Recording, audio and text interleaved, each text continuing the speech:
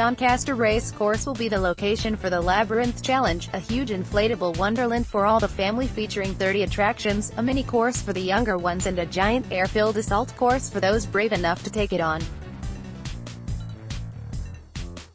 Tickets are selling fast for the event, which returns after its debut last summer when hundreds of people from across the region enjoyed its zany thrills and spills. This year, all ticket holders also gain unlimited free entry to the village, extending the inflatable fun and games beyond the course itself.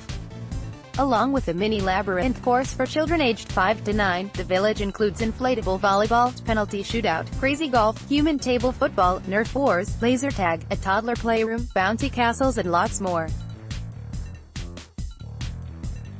The labyrinth course itself is also bigger and better than before, stretching over 1,000 feet across 30 obstacles, through 5 different zones before sliding down to complete the course and celebrate with friends and family.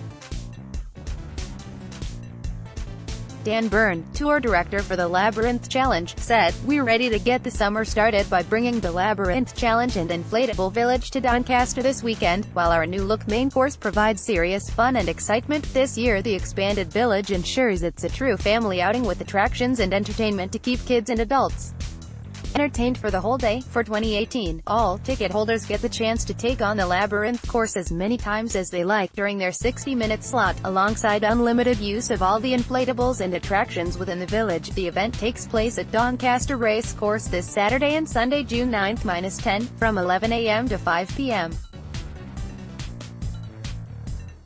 Tickets for the Labyrinth Challenge are priced £15 for children under 10 years and £20 for everybody else. Available online at www.thelabyrinthchallenge.com. For more information, follow on Facebook, @The Labyrinth Challenge, or Twitter, @Labyrinth Course, or Instagram, @Labyrinth Challenge.